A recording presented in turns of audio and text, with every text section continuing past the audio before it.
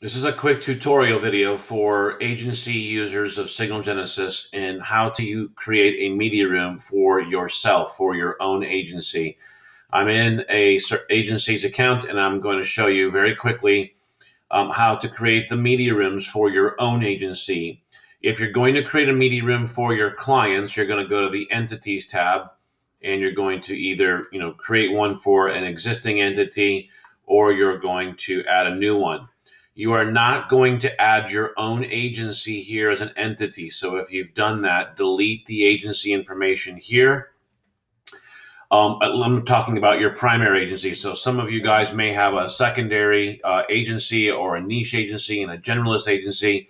Your primary agency, which is tied to your primary account, you need to click on your name and click on account. Okay, so your primary agency is under here under the reseller information tab. Okay, here is where you manage your primary agency information by editing the agency here. And here's where you actually launch your media rooms in the three different ways. This is the branded integration code that you can create for your actual website. Okay, I just created the media room code here. Here is the hosted domain where you can put in, in this case, it'd be maybe RTA marketing.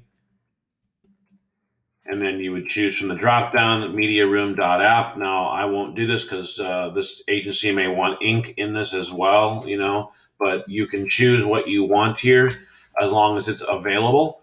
And then you can hit request hosted domain. That will launch the media room on the hosted domain.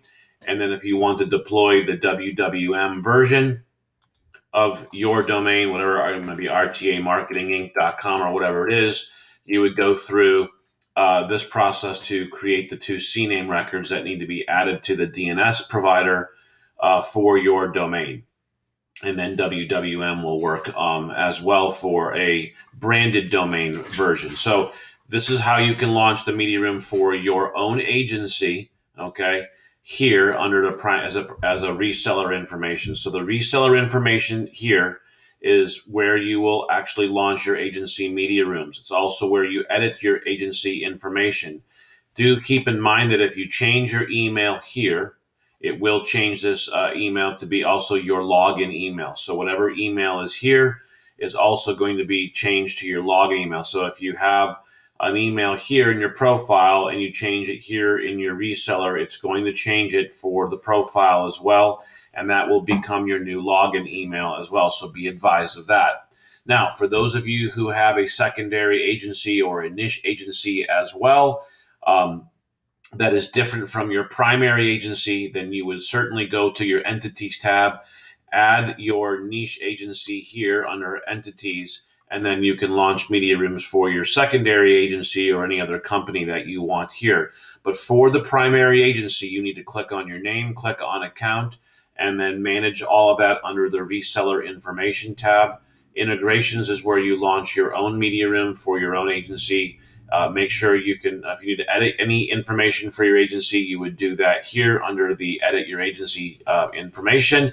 And app channels is where you would activate app channels for your own agency entity. Okay, you do not add your agency here into entities unless it's a separate entity from the one that's your main one or your primary agency under reseller information. I hope that clears it up and helps you as your for your own agency user accounts on how to launch your own media room for your own agency. Thank you.